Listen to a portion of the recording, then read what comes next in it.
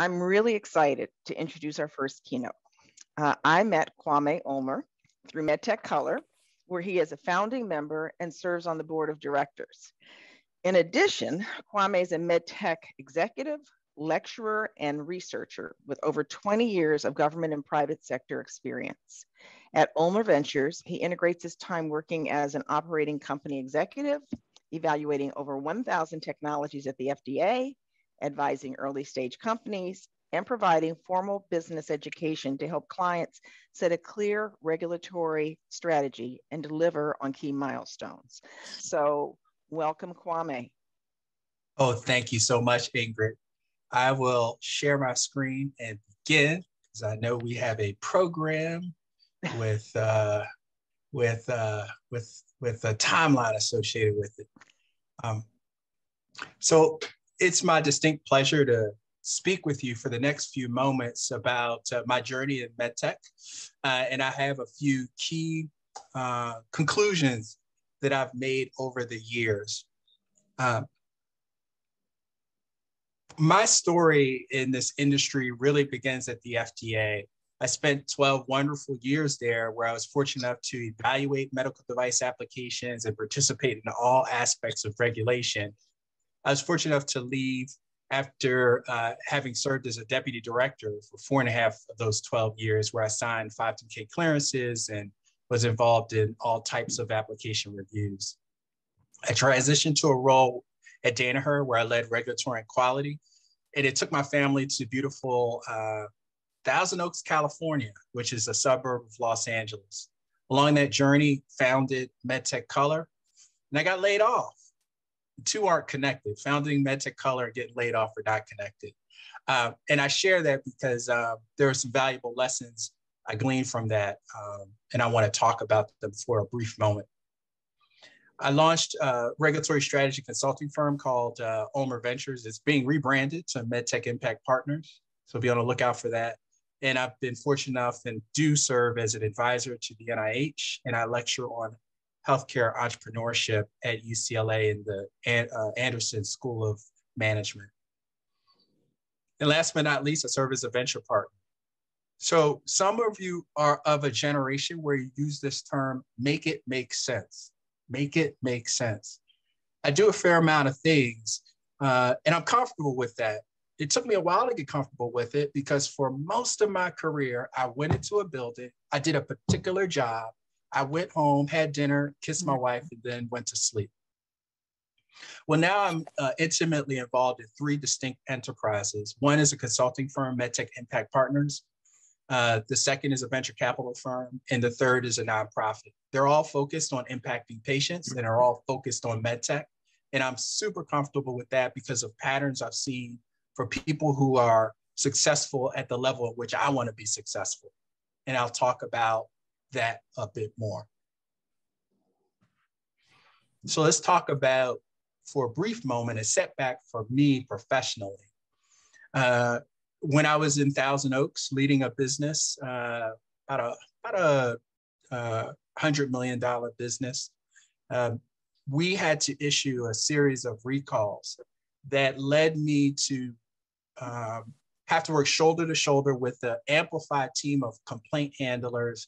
And it also led me to have to come in on the weekends to do data entry. And that wasn't what I had signed up for. I found it the most excruciatingly boring thing to be involved in a recall. It was important, but it was painful. And I did not see the value in it at all, at all. It was the worst.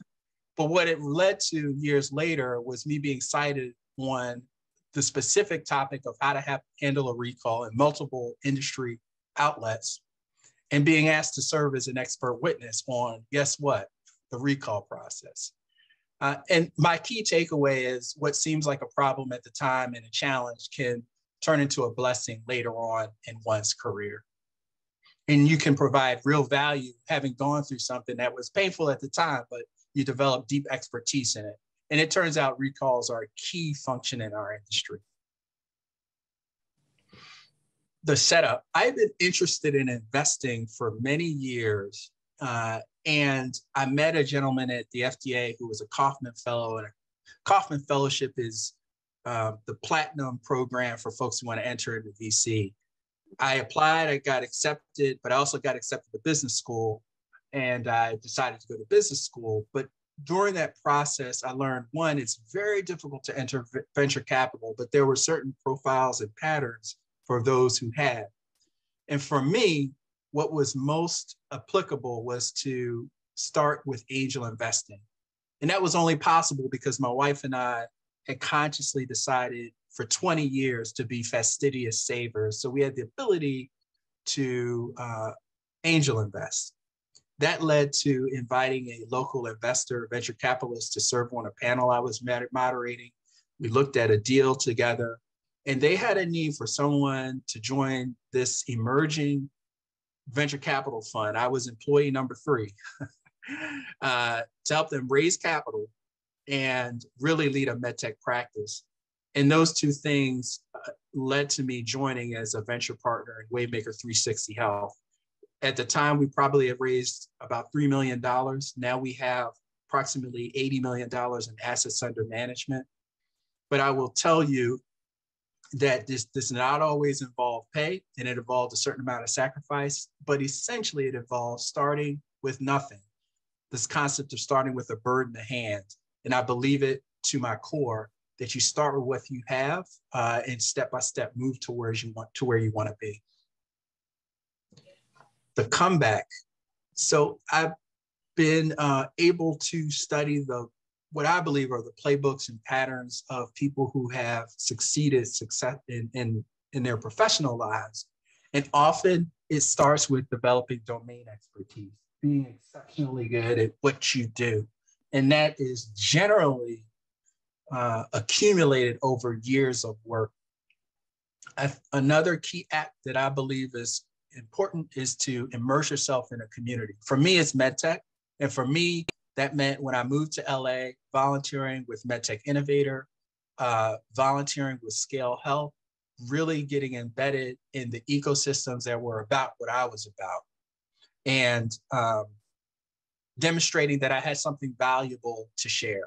And for me, it was regulatory expertise. And I want to highlight this notion of weak ties, which again, I learned in business school. And it's this notion that some of your best referrals, best professional introductions come from not your primary core circle of professional friends, but those secondary friends, those weak ties. It's whole research in social science around how you can get all these advantages from introductions from people who aren't in your core circle. And for me, they've paid off. The MTC story. It started for me having attended AVAMED, the industry trade association, where I would meet every year with my mentor. We would have coffee, and I lamented how lonely it is to be an African-American man in this medical device industry. And she was the first person to see the magic in the idea and encourage me to develop it. Then I shared this desire to start something with the HR leader at Danaher. His name is Ernest Adams. And the conversation was efficient, quick, because he saw the magic in the idea and he put his dollars behind it. So we had a dinner organized by Korn Ferry, where Danaher, first of all, paid for a lovely dinner for 15 leaders in the medical device industry. And he also invested $25,000. Yeah. It was the first check-in to the organization. And what's key for me is our interests aligned, and people saw not necessarily the value in me, but the magic in the idea. And at that same dinner, a colleague of mine, he runs Nuspera, a neuromodulation company based in San Francisco and in Dallas, Texas. He said, Kwame, I never spend time on people who don't see the magic in my idea. And that just stuck with me. It stuck with me in a major way, because ultimately time is, some argue, our most valuable resource. And you, in my estimation, should spend it with people who see the magic in the idea.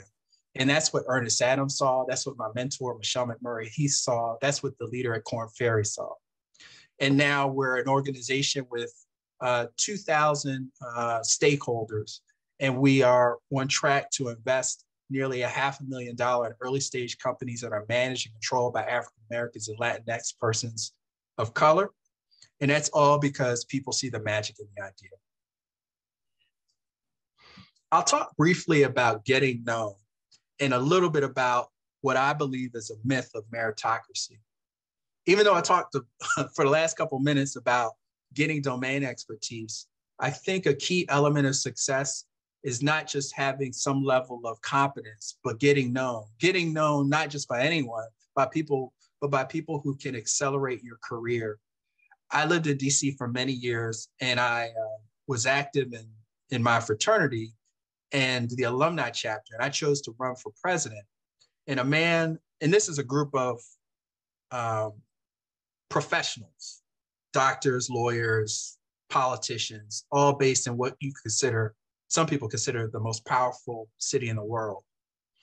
And the key pieces of advice I got was, one, to identify my program, and two, to get known. That's how the old folks would say it. They said to me, Kwame, you need to get known. And that advice has stood me in good stead. It is really important for, once you have identified your program, your value, to reach out to people and get known, not in a overly, as the young people say, thirsty way.